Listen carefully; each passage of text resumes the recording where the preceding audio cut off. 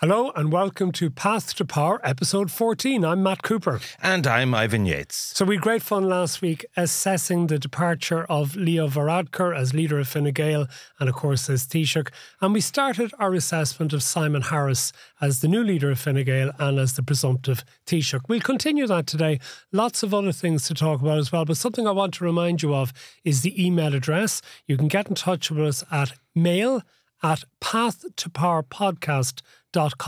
And what we're going to do next week, given that we're anticipating, fingers crossed, that it's going to be relatively quiet politically over Easter, is that we will really deal with all of your many questions and comments in next week's edition. So keep them coming in, please. We're not ignoring them. There's some really interesting points, some great slags of Ivan on them, and we will address all of those in the next episode. But let's talk about Simon Harris and the fight against populism and deliberate polarisation. That was one of his key phrases last Sunday in his first major speech as the new leader of Fine Gael, to fight against populism and deliberate polarisation. Did anyone bother telling Michael Ring that, given that Michael Ring was up there saying, no more of this woke stuff, no more of this hate speech bill, people don't want that. Is that what Fine Gael people want? They want the right to be able to be hateful in their speech?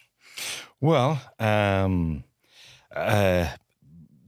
we discussed this before in the context of all these issues, whether it's the hate speech, it's not necessarily the detail of it, but might be, whether it's assisted dying, whether it's pub closing hours, whether it's transgender issues. All of these things are, to coin a phrase from someone that you don't approve of,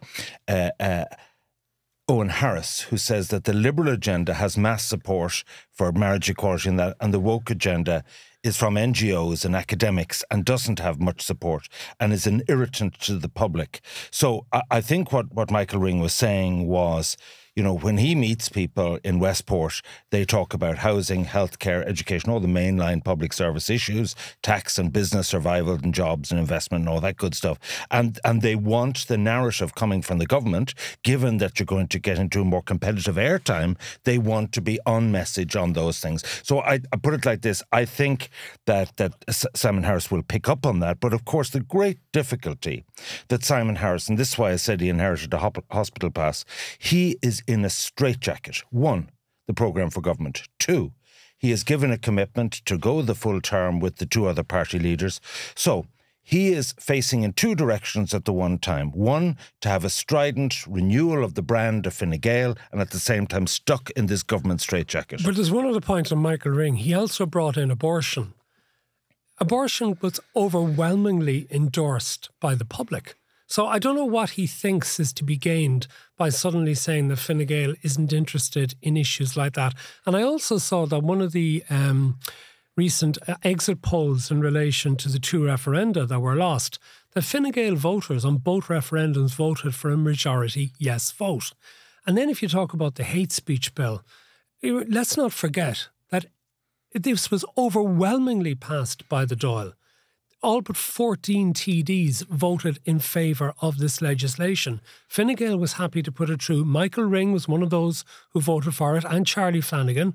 And you have this situation now where they're trying to distance themselves from it, that they are trying to be as populist as Sinn Féin is. I mean, Leo Varadkar has in recent days criticised Pat Daly of Sinn Féin, his justice spokesman, for now doing what we might call a Lisa Chambers on it, having voted for it to go through the Dáil, suddenly say, no, we don't want that at all. But this isn't about the detail, the granular detail. This is about the imagery. And, you know, even his first speech was about the broad brush strokes of security and small business and all that interesting stuff. But it's motherhood and apple pie. Like, you know, who is against enterprise? Who is against security? You know, these are core, sort of central issues. I'm sorry, we'll get to that, because I think you can do all that at the same time as dealing with things like hate speech, because who is in support of hateful speech? This, by actually Michael Ring and others in Fine Gael, are in danger of pandering to those who would polarise. They're in danger of pandering to those who are the latest protests that you see on the north side of Dublin, where I know somebody who was actually in his car driving through Coolock, and guys on horses were leading the campaign against this new centre for immigrants to be put into. And they're all there waving the tricolours, and they're sending small children out screaming hateful slogans. And are we supposed to be pandering to them, saying, well, we don't want to be doing any things like that, we want to be doing other things? And Leo Varadkar also made the very valid point in relation to it, that Sinn Féin is flip-flopping in relation to this. How can you trust it on things? But how can Fine Gael issue those criticisms if some of its own leading lights are going down that rabbit hole as well? Well, I think that what's going to happen is Helen McEntee is going to be moved out of justice, and there's going to be a new message put out there about law and order. And what's meant by that is that people could walk the streets safely at night in some cities, and that the police presence and some of the basic fundamentals of dealing with criminal activity, whether it's the revolving door or whatever, even your own idea of a new prison, all of that narrative. But we're now into what is the brand, what is the image, what is the marketing, and he will have an opportunity, the Ardèche, to put more detail on it. But put it like this, I think that post-referendums, people feel, look, we better just stick to the knitting here. Okay, but there are other things that came up in his speech, and I was actually quite interested. And as we're coming into Easter Sunday, not the exact date, the Easter Rising, of course, in 1916 happened in late April.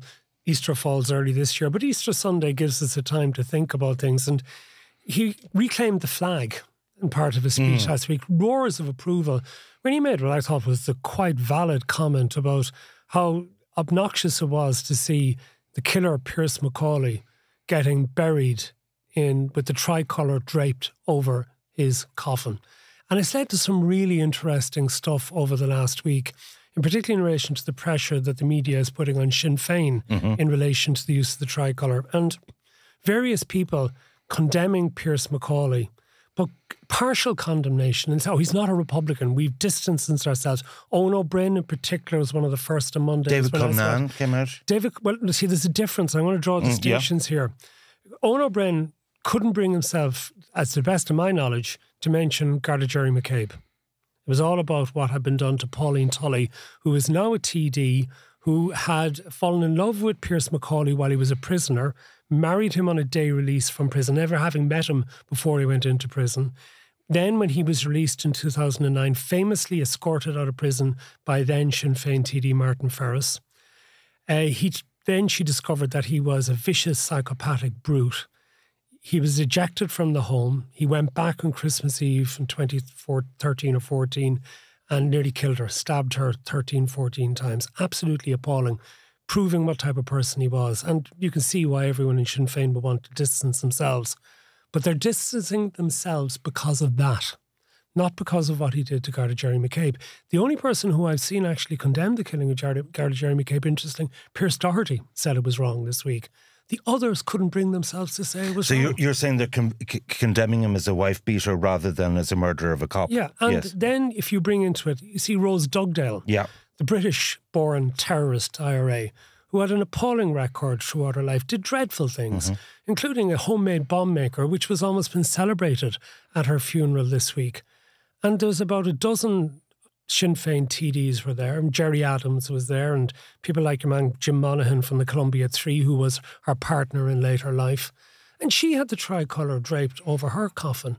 And I sort of wonder, do we need to be doing more to sort of reclaim the circumstances in which the tricolour can be used? I would have thought... So are you criticising Simon Harris, or are you agreeing? Oh, I'm not criticising Simon Harris at all. But about the content of his speech, did you think it was a bit light touch, vacuous, or what was your take on it? That's not my point. And the point I want to get to with you is, I thought it was an interesting thing, but I wonder what can be done about it. What can be done almost to mark Easter Sunday, to reclaim the flag, rather than making speeches about it. Right.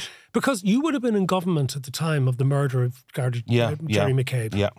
And I think it might be worth for people to remember the circumstances of that, because not only was that a horrific murder, it took place, it was a robbery, an IRA robbery, effectively raising funds for the retirement funds of terrorism, or of terrorists.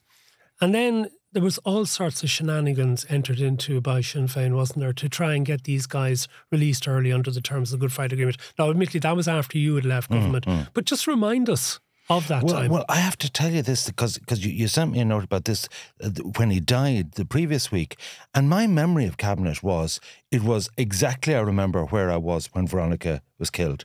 I have no clear recollection. I'm not in any way airbrushing or denying that, you know, to this day, Desi O'Malley was fearless in his pursuit of that issue, and it is a touchstone issue, the cold-blooded murder of any cop. But I'll put it like this, it didn't have the same impact on the Cabinet at the time that the Veronica... Because Veronica was about 3 or 4 weeks later. Yeah, so the two together maybe were such, but emergency legislation was brought in by Nora Owen after the Veronica. So it could have been a combination when of the Veronica Guerin was killed, its CAB was brought in, the Criminal Assets Bureau. Could I go in a different direction in relation to Simon Harris's speech? I think there are really acute challenges facing the nation. For example, the number of pensioners we have is 700,000. It's going to go to 1.7 million within a dozen or more years. What pressure will that put on the health service? We've got to build homes for an extra 1 million people. We've got to keep all our industries going. And there's a critical shortage of electricity, of water and housing. And infrastructure is being paralysed at every level I could bring you to. And someone needs to say, we need radical reform of the planning law or come up with some blueprint that will actually, other than throwing money at it, to deliver these problems. And I hear nobody in Irish politics setting out that real problematic in tray, which is, you know, when we're talking medium term, that is the key fundamental. If you want to sustain living standards, jobs, investments, that is, that's where it's at. But see, he didn't mention it. But do people want real change? And I'll give you a couple of examples from this week where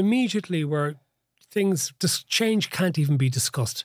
You've mentioned, for example, all the retired people that we're going to have, many of whom are going to be living in houses way too big for them. Mm-hmm. Already the ESRI has identified that we're way ahead of ratios throughout the rest of Europe in that people have too much space in which to live. So you got the common situation whereby maybe a couple brings up their children in a house, 3 or 4 bedroom house.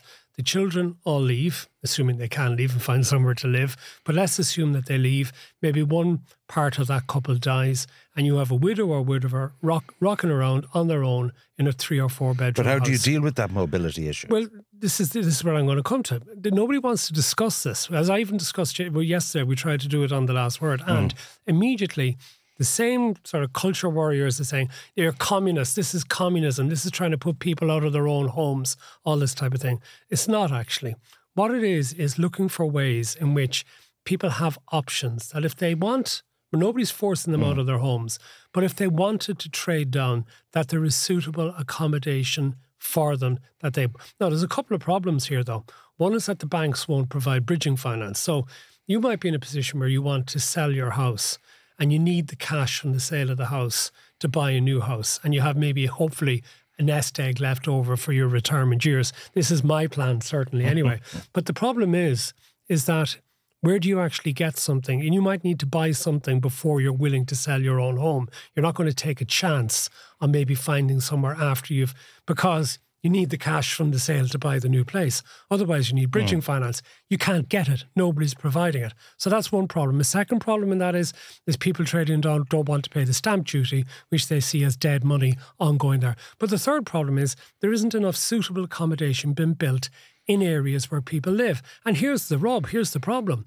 That every time there's a suggestion I know of for things like so-called quasi-retirement villages or accommodation of a right size for people, couples or single people trading down, they're likely to be the very same people who are objecting because they don't want new building in their area. So they end up trapping themselves. Well, I chaired a specific conference on senior housing, and there's a particular initiative in Dalkey that is successful, whereby people have all the backup services, be it chiropody, close to shops, close to... Well, that's for the very well-off people. Well, yeah, exactly. It probably is. But the point about it is this. Up housing. No, absolutely. And also in other countries, particularly in the UK, they've made huge strides in this.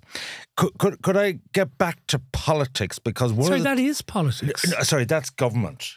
That's good government. That is performance. No, sorry, that becomes politics because if you try and put in a new apartment block in any part of suburban Ireland, you will have all the local residents getting support from all their local politicians who will be turning up, let's save Dundrum or let's save... But that's a feature of the planning system that, like in Northern Ireland, only the first party is allowed to lodge an appeal. Yeah. So third party... But my point still is that it's still politics. You can't say it's just government. Well, so what I was going with this is that it sort of crept into the ether now that the two party leaders, Eamon Ryan and Micheál Martin, said, well, the condition of supporting Simon Harris, endorsing him as Taoiseach, was that the election would be in March 25. I just like to question that, insofar as that it'll be the worst time of year for the hospital trolley crisis. You could have homeless people in cold weather dying on the streets, and you have what's called the politics of the latest atrocity. And they have no deferral option. They have no other options. And I actually think what's going to happen from the autumn on, they'll be staying in office, but they won't be staying in power, because power will ebb away from them, because people will know their mandate is up. And if there is now a clamour for a general election, what will it be like after everyone's done and dusted with the local elections? There'll be maybe the prospect of by-elections. I'm still of the view that your problem, which is the 5th of November in Washington and Capitol Hill and the presidential election, is still problematic. Okay, I have been thinking more about that because I have to book my flights. Would suit you to have a March election, Absolutely would suit me to have it. And I actually am now really coming to the view that it will be a March election. Okay. And that's what they say. Yeah, but the most simple reason is that, you know yourself. Was it the phrase, and was it Mary Harney or Seamus Brennan used it? Not the junior hurling one now. Telling the coalition partners you're not junior hurling now. Yeah, Seamus Brennan. But the other one, wasn't it? Was it Mary Harney who said that the worst day in government is better than the best day in opposition. That's true. Right, that's true. And I think that's... Especially if you're at the stage that some of them are at in their careers. Exactly. Yeah. And that's where Simon Harris is not going to want to be this short-term... And for all the things that he wants to plan, rebuilding Fine Gael, and it might be a 10-year job and all the rest of it, he still wants to be Taoiseach for as long as he possibly can be. And that's why I think it'll take us up until March. The narrative will be you can run, but you can't hide. But you see, the narrative as well, I also wonder, and okay, the Green Party, and I'm very sceptical about polls and all the rest of it, but the Green Party is still hanging in around 5-6% in the polls, which might be enough to save quite a few of their seats, or it may not be. They might all get wiped out, which makes me wonder is how much does Eamon Ryan intend getting done in what might be his last chance? Oh, absolutely. I don't think he'll be in the next government. Yeah, and I think absolutely the congestion charges and other things. But how much political damage is that going to do to the government parties in the local and European elections and then the general election? And I know he's trying to say, look, we're setting it back to all the local councils. They'll have to make the decisions as to what's done. And that way rather than have been... But I think the majority of people are just going to see this not just as a government-enforced diktat, but a green-enforced diktat.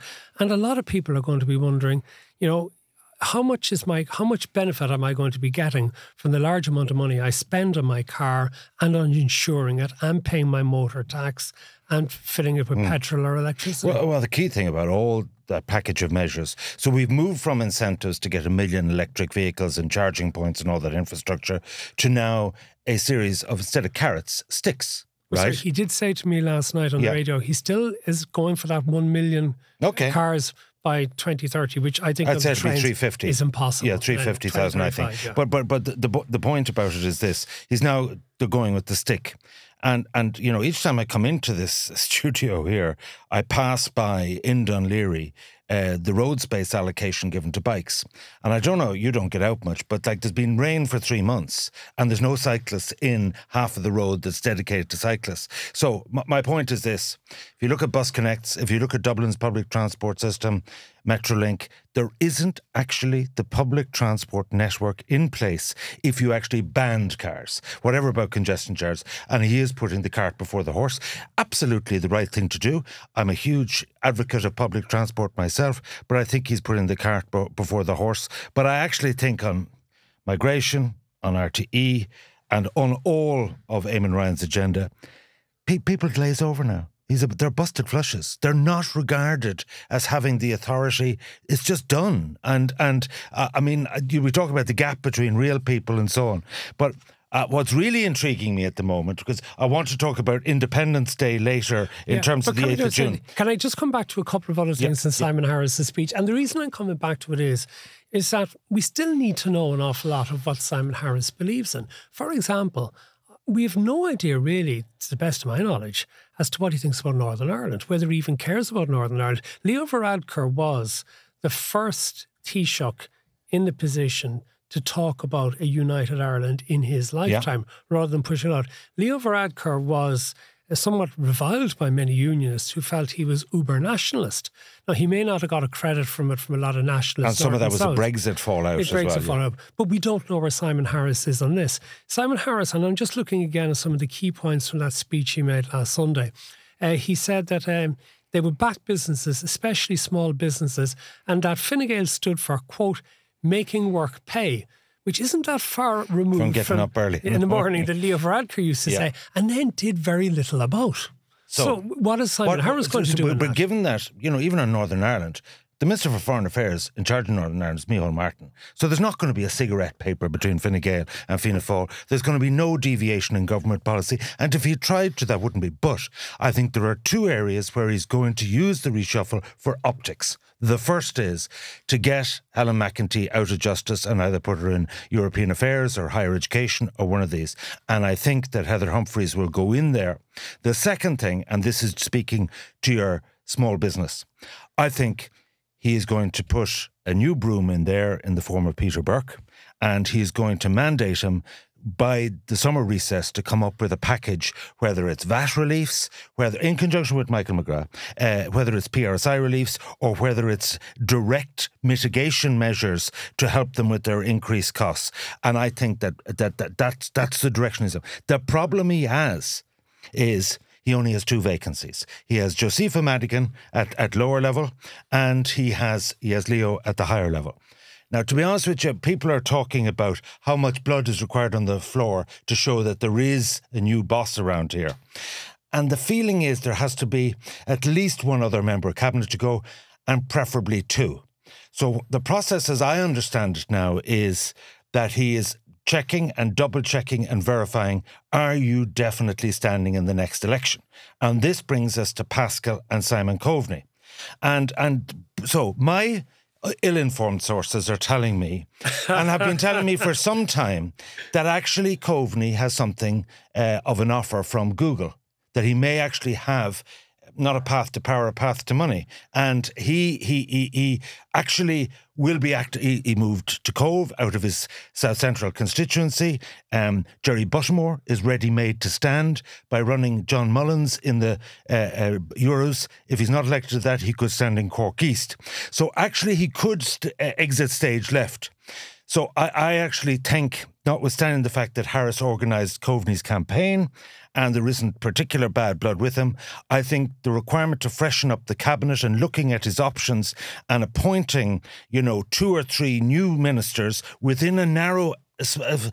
You can't change the portfolios because Fianna Fáil, that chair has already agreed. Move people around. On the Simon Coveney one, a lot of people are taking it as a bellwether that your old mate, your old co-presenter on News Talk Breakfast, Chris Donoghue, left News Talk to go and work for Simon Coveney back, I think, in 2017, and has stayed with him no matter what department he has actually been in.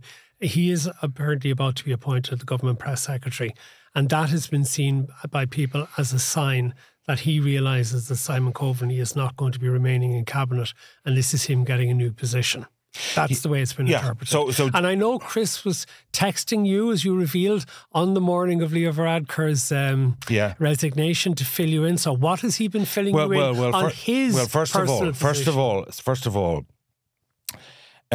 Chris was 40 last Saturday. I'm 64, and I like, you're his father figure. Yeah, well, put it like this: I'm in my mind. I have been keen to mentor him because he was full of the joys of journalism, a bit like you 30 years ago. And I said, I was full of the joys of politics, and he now is a honed political animal. He has a very interesting backstory, and this is honestly true. His mother died when he was very, very young. And before I joined News Talk in 2012, he had a really serious cancer, and he was surgery. And actually, this is very unusual, but Dennis O'Brien took him under his wing, and actually he was foist on me. You know, this cub guy, you know what I mean? I said, what in the name of Jesus? But actually, the kind of yin-yang of the old Victor Meldrew and the young intern, actually, and he was very good at the comedic stuff, very sharp nose for a story, and he has, put it like this, I think it's a great appointment. I would say that, wouldn't I? But put it like this, he's got full of energy, and put it like he's suitably, I've trained him to be devious, to be when to apply the knife and to whom and how, and to do the bloodless method and all this good stuff. So I think he is an interesting appointment, and I actually think to freshen up all those appointments that Leo had, which is really regime change there. They're all gone. That is interesting. So I'll be watching that space. What was the question you asked me? Well, no, sorry, I just wanted to talk about that. The other one, I suppose, let's get back to the Pascal thing, because I think you shocked a lot of people with your revelation last week of bad blood between Pascal Donoghue and Simon Harris. I wonder where I got that. Anyway, is Pascal certain to stay in cabinet? My view on it is, and this has nothing to do with any friendship with anyone, as I told you last week, I don't do friends in politics. I like to keep a distance from everybody in politics. But I think a lot of people in Fine Gael, a lot of the members, the ordinary members, might not have been too upset if Pascal Donoghue had become the leader on the basis of the prudency and stability, and, you know, sort of that he just doesn't give in to populism easily, that it's a sort of a pragmatic approach that he actually takes. But I wonder, you know, if he's been asked, are you standing in the next election? Well, is he going to have to lie to keep his place in government if he actually is thinking I'd recommend it. I'd recommend it, because if he gives any hesitation, he's gone. Even though Eurogroup and all that, no, that's that. I'm absolutely... I'm sorry, nothing the relationship that he has with Fianna Fáil's Michael McGrath. Yeah, I thought all about that. Put it like this. Put it like this. The truth of it is, you're running till you're not running. I can say I'm definitely going to stand. This actually happened to me.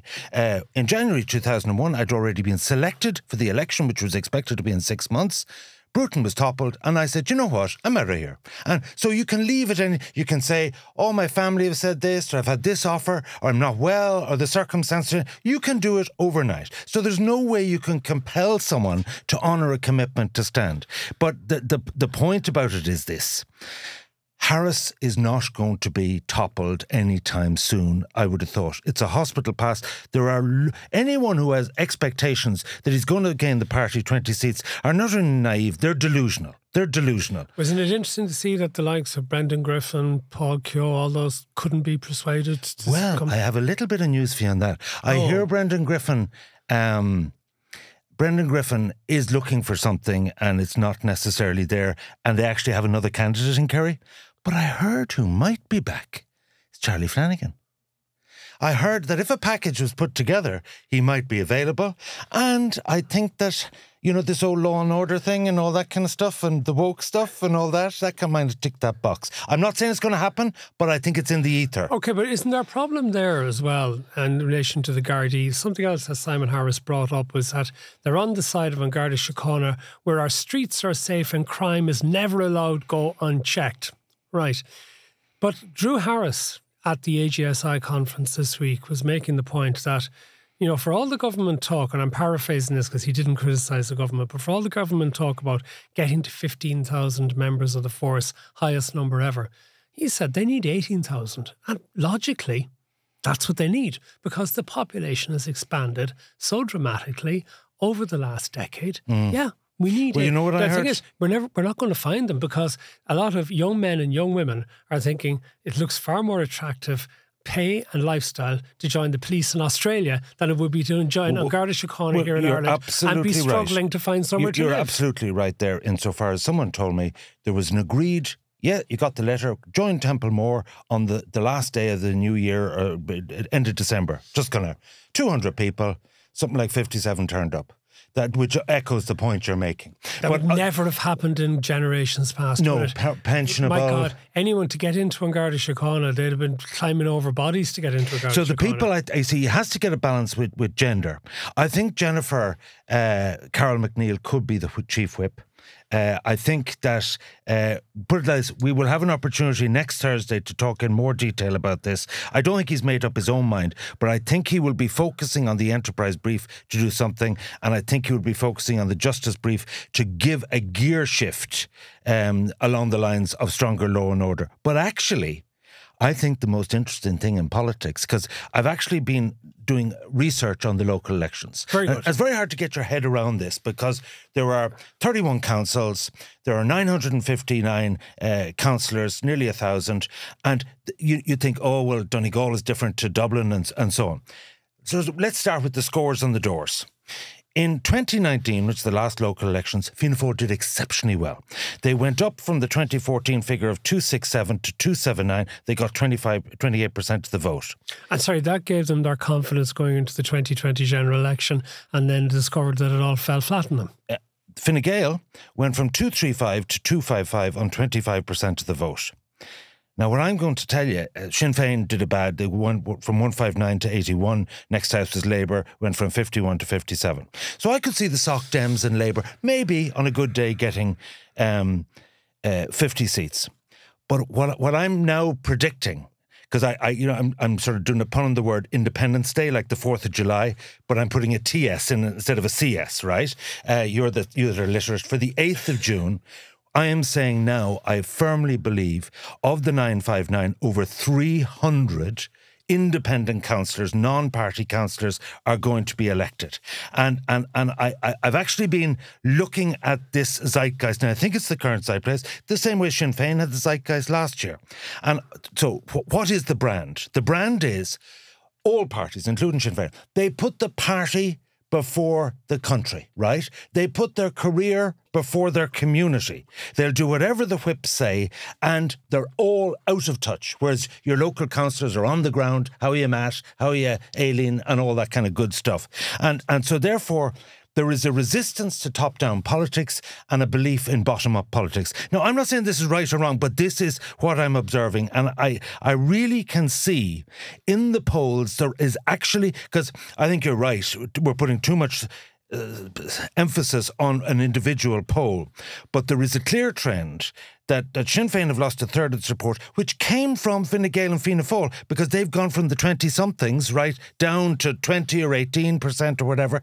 And what's happened when it's disappeared from Sinn Féin? It hasn't gone back from where it came. It has gone to independence. And so therefore, I could see a situation that those 300 excess councillors, there's 43 constituencies in the next general election, and on the path to power, I can see 43 to 50 independent TDs elected. So what I think then is going to happen is, because first of all, the money system, you can't set up a new party. We've discussed this. You can't get donations, right, from the private sector, from anybody, and you can only get money retrospect. Whereas the independents get extra allowances, 30 grand here, 30 grand there, for different things that they can put money into. So it pays them to be independent. In addition, they get more money to be independent. And they will get pockets of councillors elected. But sorry, does that then suggest, and I'm looking back to a general election situation, that some strong figure could emerge amongst the independents to say, coalesce and unite around me, a loose alliance, we're not a party, you're all still independent. But you need a whip. You need a whip, because you can't have a crisis every Wednesday night. There's a vote on Tala Hospital or whatever. So what I see sort of emerging is Shane Ross put the independent alliance with 6 TDs and 2 senators and a number of councillors together. I could see something like that on steroids. So here is the policy piece. You'll hate all of this. Anti-migrant, anti-sustainability, particularly burn an effigy of Eamon Ryan that feeds to the agri community. Anti-bureaucracy. You know, we want local democracy and all that kind of thing. We want councillors making decisions. The other thing you love, back to basics. They'll be talking about, let's get rid of all the woke agenda and stick to public services, health and housing. And I think around that, they will form some form of charter.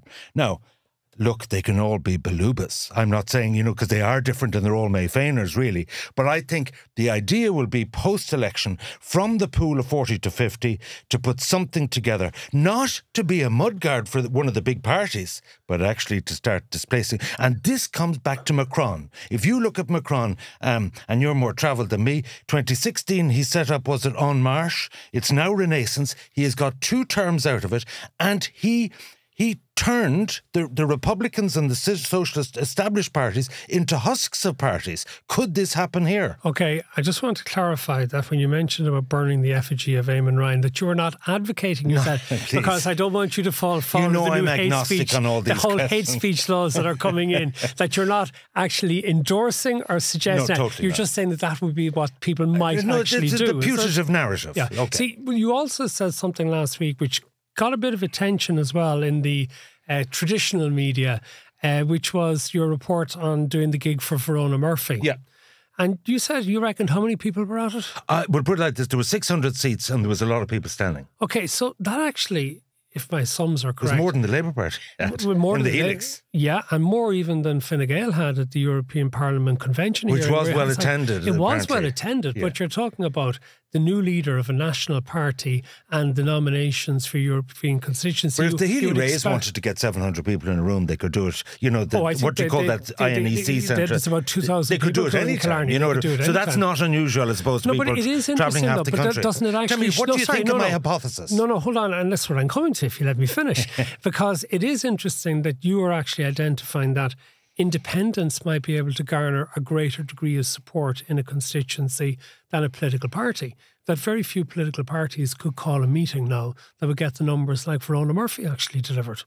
So what do you think of my hypothesis? Do you think it's rubbish? Do you think it's like, it is speculative? But I'm just trying to look at the polls Ivan, and see where the vacuum is. You did say Fianna Fáil were going to get 60 seats in the last general election, so Yeah. I take a lot of your numbers. Okay. But I do see the potential for, in every constituency at the general election, there is the potential for an independent to be elected. Which is 43. Exactly. Yeah. So, I mean, I'm not disagreeing with you in relation to that. I always think with these things that these projections have to be made far closer to the event, because things change dramatically over the course of the political year, and then they change dramatically during the course of an election. Well, let me put another campaign. question to you. Do you think, if I was to reel off some of the independent senators, people from Catherine Connolly to Michael Collins, Richard Donoghue, Noel Grealish, Marian Harkin, Verona Murphy, Michael McNamara in Clare, do you think, because you interview these people every day, Not really, do you think sometimes. they are? Do you think they have a homogeneous generic brand around which? Because I've tried to describe it there: Yes. anti-migrant, anti-sustainability, anti-red tape. I mean, it's the usual thing. Opposition is easier, isn't it? They can oppose everything. A lot more difficult when they actually get into power. Maybe is that why, with all due respects to Michael Healy-Rae, who can be a bit sensitive as to what you say, maybe he's going to be sensitive as to what I say now. But, when Michael Healy-Rae had the opposition to get into power after the last election, he ducked it. He did. He did. Because it's far easier for the Healy-Rae brand to be in permanent opposition rather than having to take responsibility. The temptation for these people is, okay, you have a secure seat, you're maybe a poll topper, maybe you have a few councillors, but are you at the cabinet table? But that's what lured Ross in. He could have been Minister for Rural Affairs back in that 2016 onwards government. Yeah. The opportunity was there for him. And I think he decided his long-term political career was better off being a TD for Kerry rather than being a minister whose performance in the government could have undermined the position of the Healy-Rae empire amongst Kerry voters. So really what I'm saying is the outlook for Fine Gael and Fianna Fáil is worrisome. Will we give Michael the opportunity to respond to that at some stage? Well, absolutely. But put it like this. The point is this. So I haven't changed my mind about the under 40s because asset price inflation for houses has been completely out of kilter with contract and everything else, out of kilter and supply and demand with income, as a multiple. So this affordability gap has made them very bitter. They don't have a pension prospect, a lot of them, and they are not going to vote for the establishment party. They even talk to you, some Irish-sounding name is from a different era and so on. What I'm saying is that there's another flank of over 55s who will never vote Sinn Féin and who are absolutely now looking at this group of independents and could eat their lunch. Like it's very worrying for the two big parties. Okay, maybe we'll call a halt unless there's anything else that you want to discuss today, is there? Had you anything else that you had wanted to get off your chest? Well, just on the migration question, one specific point I thought was a good idea. And that is this, that as you know, we talked about senior housing. Another problem that's arising in the property market is we have 19% vacancy rate of offices. It takes 2 years once you got your plan, to actually build an office block. And all around us here in Ballsbridge, this is very visible. Working from home, these offices ain't going to be filled anytime soon. So whatever about the vacancy rate of 19% now, it's going to maybe double because of the glut of things that's irreversible, right? They're actually nearing completion. I thought it was a good idea to convert those empty offices into migrant accommodation. What say you? Yes, absolutely. I think there's actually loads of buildings that could be very easily converted if there was a will. The problem is often things move an awful lot more slowly in the public sector than they do in the private sector. And I know there's a lot of people give out about profiteering by the private sector and providing facilities and the state handing over. But the reality is that if you provide a contract to the private sector operators, they will actually do up the building and get it ready in double quick time so they can start getting the money in. Whereas if the state starts doing it, oh, well... That will be developer-led. And also, unlike an old Georgian block, these are A-rated. In other words, they actually are convertible. Yeah, no, you get all sorts of issues in relation to as to how many toilets you have per floor. You got things about the height of the ceilings and stuff like that. So it's not quite as simple. This is why this idea that they've looked at globally about converting big commercial office blocks into apartments and stuff doesn't always work. Except there's issues in that relation logistically to shafts. But what I'm saying is that there is a small like prospect of a little bit of a property crash in relation to the commercial aspects of it, and the debt and the cost of them, and it's all stranded after working from home. Absolutely. This is actually solving two problems in one go. There's an enormous amount of vacant land around the country as well that's been sort of cleared, and nothing's going to happen it for a while. But we'll get to that. Maybe again, it would be better to see new apartment blocks being built there rather than the office blocks that some developers have planned. But there are many, many buildings around the country. The problem is that the fear in the government now has that every time they look to sort of converting a building, that you will get the yobs outside threatening to burn out those buildings. Can I do something to cheer you up? I think I'm cheerful enough. No, to wind you up. I see John Waters is standing in the Midlands Northwest constituency with the support of Gemma, who is it, your friend? Okay, that is it for today. So what I am promising, because we are aware that we keep asking you for emails and that we haven't been dealing with them yet. So as next week we're anticipating, short of somebody else quitting politics, that it will be a reasonably quiet week during the Easter recess before the return on the 9th of April, where Simon Harris will be presumably made Taoiseach. Enough independents will support the government. You can rest assured there'll be buckets of blood on the floor. What we will do is we will go to many of your questions and comments and see how that one goes for you in the next episode of Path to Power. So it's mail@pathtopowerpodcast.com is where you can send in your questions and your comments. So from this week, from me, Matt Cooper. And from me, Ivan Yates. Thank you very much for listening. Please recommend to a friend. You can get us at Apple, you can get us at Spotify, even on YouTube. And you know, the great thing about YouTube is that even though it is visual, you don't have to look at us. You can just listen to the sound. Until the next time.